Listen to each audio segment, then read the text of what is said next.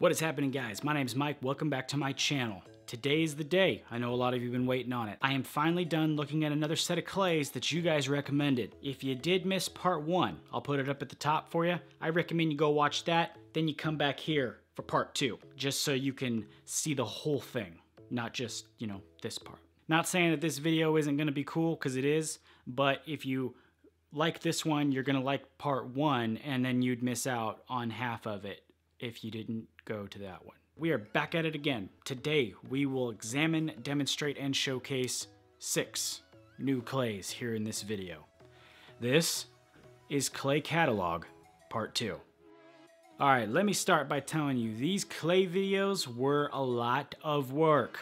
In case anyone was wondering how I did these, what I ended up doing with every clay, both part 1 and part 2, was I tested out each individual clay multiple times. Wet hair, dry hair, different styles. But once I actually found the method and style for each clay that I really liked, that's when I documented it for the video. So when people comment on stuff and say, I wish you would have showed me this in dry hair or wet hair, I did it this way because that's the way that I found that it worked the best for me. A few of them today actually ended up with both wet and dry hair because I couldn't decide really which one looked better, so I just put them both in there. So let's kick this thing off. Let's start part 2 with the Dead Sea Clay from the Flagship Pomade Company.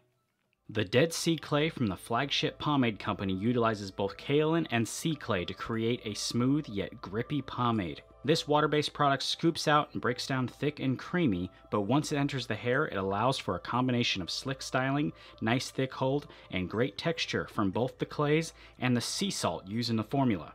I personally love how sticky and thick this clay is. My hair responded really well to it, and it allowed for my hair to be molded in any which way I pleased without hardening or going soft.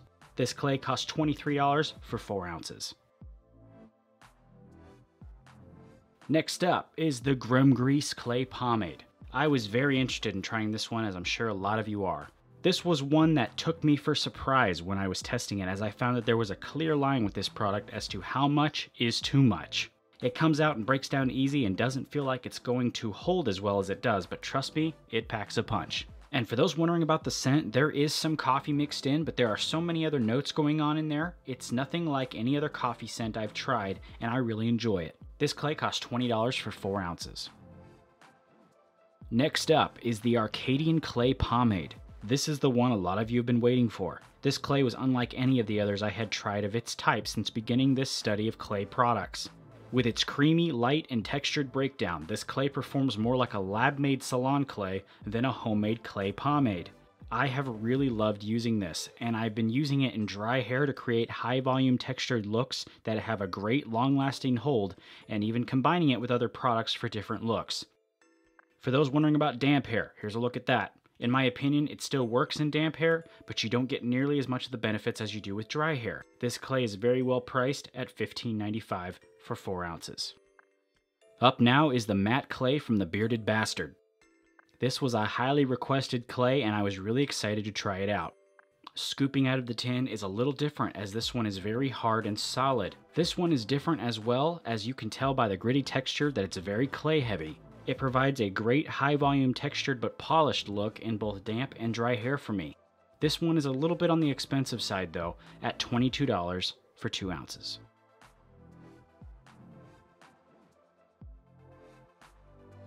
Moving on to the Black Hills Clay from Tasmanian Tame. This clay was different than the others in this set of testing, as it had a thick, greasy texture to it, made from a blend of butters, beeswax, oils, and bentonite clay. It came out of the jar and broke down right away and allowed for nice and easy styling. I tried this clay in both dry and damp hair and was able to achieve good styles with both. The scent on this clay is a sweet, spicy pomegranate and is nicely priced at $12 for 2 ounces. Last up, Rough Rider from Kevin Murphy.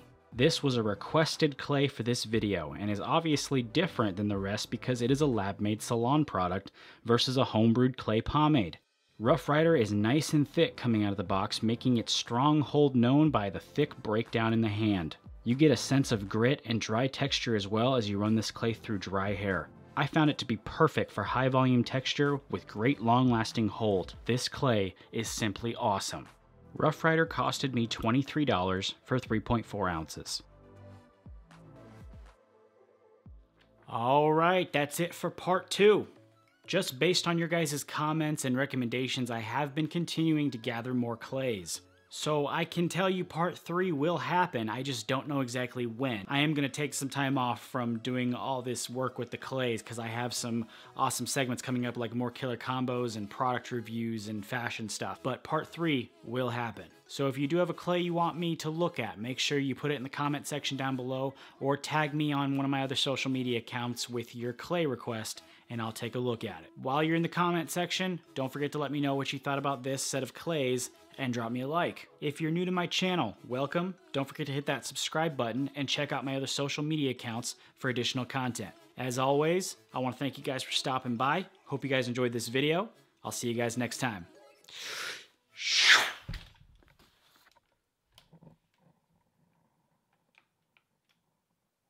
I thought I just broke this.